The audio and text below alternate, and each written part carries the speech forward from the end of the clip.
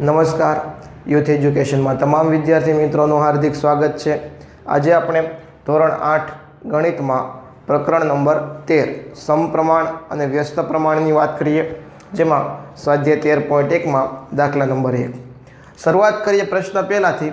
તો એક railway station પર પાર્કિંગનો દર નીચે પ્રમાણે છે।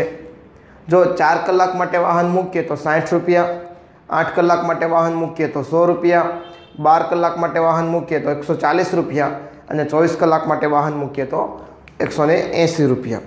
હવે ઉપરયુક્ત પાર્કિંગનો દર તેમને અનુરૂપ સમયના સમપ્રમાણમાં છે કે નહીં એ આપણે ચકાસવાનું છે। તો આપણને બે વસ્તુ આપેલી છે, પાર્કિંગનો દર અને સમય। આ બંનેને સમપ્રમાણમાં છે, એટલે કે જો પાર્કિંગનો દર વધે તો સમય વધે અને પાર્કિંગનો દર ઘટે તો સમય ઘટે। બેમાં વધારોય સાથે થાય અને ઘટાડોય સાથે થાય તો એને સમપ્રમાણ કહેવાય।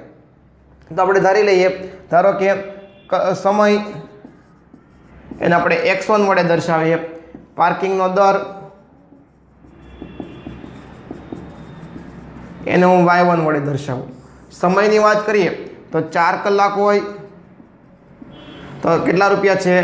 60 રૂપિયા। 8 કલાક હોય તો 100 રૂપિયા છે। 12 કલાક હોય તો 140 રૂપિયા છે અને 24 કલાક હોય તો 180 રૂપિયા છે। આ માહિતી આપણને આપેલી છે। હવે સમપ્રમાણ એટલે કે આ બંનેનો ગુણોત્તર દરેક પદ માટે સરખો હોવો જોઈએ। તો આપણે અહીંયા ત્રીજું સ્ટેપ ગુણોત્તર મેળવીએ, જેની કિંમત થશે x1/y1। પહેલું મૂલ્ય હોય એને અંશમાં રાખવાનું, બીજું મૂલ્ય હોય એને છેદમાં રાખવાનું। તો અહીંયા ગુણોત્તર લખું તો 4/60। અને યાદ રાખજો, ગુણોત્તર માટે તમારે અતિ સંક્ષિપ્ત સ્વરૂપ લખવાનું। અતિ સંક્ષિપ્ત સ્વરૂપ એટલે કે જેટલા પણ ભાગ ઉડતા હોય એટલા ઉડાડવાના, ત્યારબાદ જે છેદમાં અથવા તો અપૂર્ણાંક સ્વરૂપે વધે એ તમારું અતિ સંક્ષિપ્ત સ્વરૂપ કહેવાય। તો અહીં આપણે જોઈએ છે 4 વડે ભાગ ચાલે, 15 ચોક 60, એટલે પહેલામાં પદ આપણને મળ્યું 1/15। 8 કલાકના છેદમાં 100 તો 8/100 લખીએ, 4 વડે ભાગ ચાલશે, 4 દુ 8, 25 ચોક 100। ત્રીજું 12 કલાકના છેદમાં 140 રૂપિયા, તો 12/140 લખીએ તો કેટલા? 2 વડે ભાગ ચલાવીએ એટલે 6/70 થશે। પાછા 2 વડે એટલે કે ટોટલ 4 વડે ભાગ ચલાવીએ તો 4 તેરી 12 અને 35 ચોક 70, એટલે આપણને કિંમત મળશે 3/35। 24/180 લખીએ તો 24/180 કેટલા વડે? 12 વડે ભાગ ચાલશે, 12 દુ 24 અને 12 × 15 કરીએ એટલે આપણને કિંમત મળશે 180। હવે મિત્રો અહીં x1/y1 ગુણોત્તર લીધો, એની જગ્યાએ તમે ક્રમ બદલો અને y1/x1 ગુણોત્તર લ્યો તો પણ જવાબમાં તમારે શું ચેક કરવાનું છે કે આ દરેક ગુણોત્તર જે આવ્યા એ સમાન છે કે નહીં।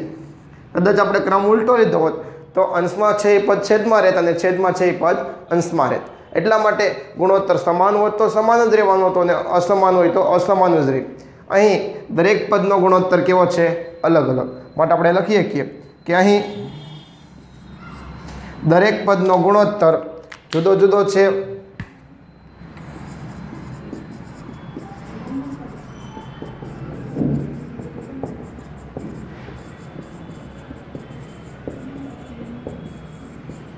માટે સમાન રીતે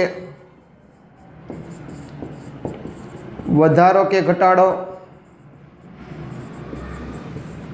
થતો નથી। માટે આપેલા પદ એ સમપ્રમાણ નથી।